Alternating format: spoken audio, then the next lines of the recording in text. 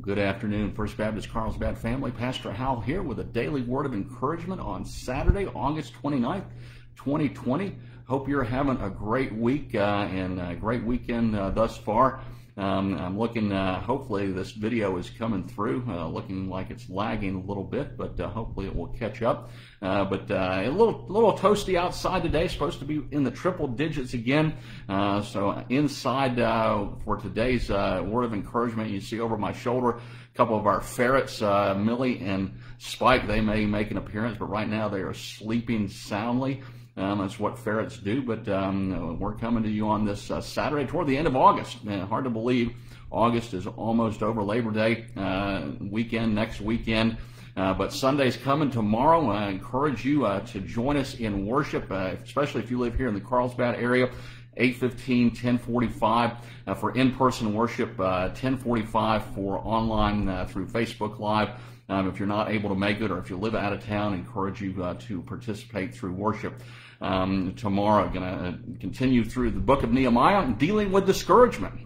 And so if you're discouraged, and we all are discouraged from time to time, God's Word gives us the answers and how to deal with discouragement, not if, but when it comes. So I encourage you to be a part of that tomorrow as we gather for worship. But this past week in the Daily Words of Encouragement, I've been looking at blessings.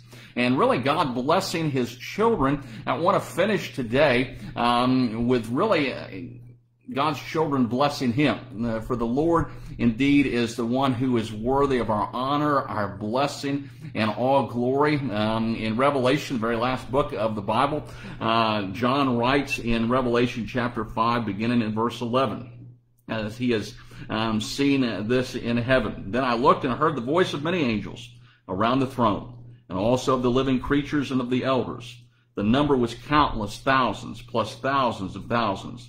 And they said with a loud voice, "Worthy is the Lamb who was slaughtered to receive power and riches and wisdom and strength and honor and glory and blessing."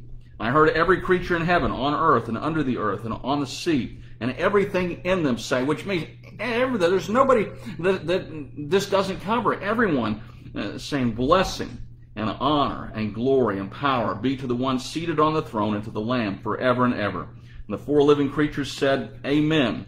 And the elders fell down and worshiped. Indeed, God is a God of blessing. God blesses us each and every day with life, and with every good and perfect gift comes from above, from our Heavenly Father. There is no shifting shadow with Him, and so we are so blessed. We're blessed in and through Jesus Christ and what God has done for us on the cross of Calvary.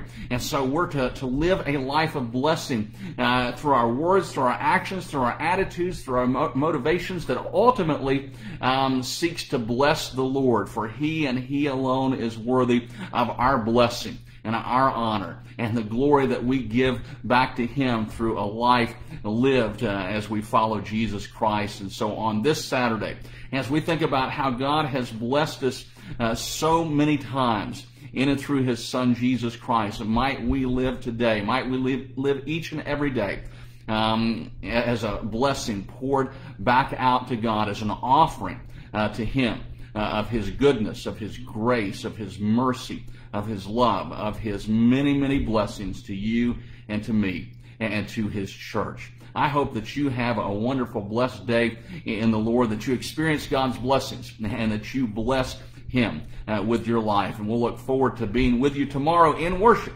First Baptist Church, Carlsbad, New Mexico. God bless you.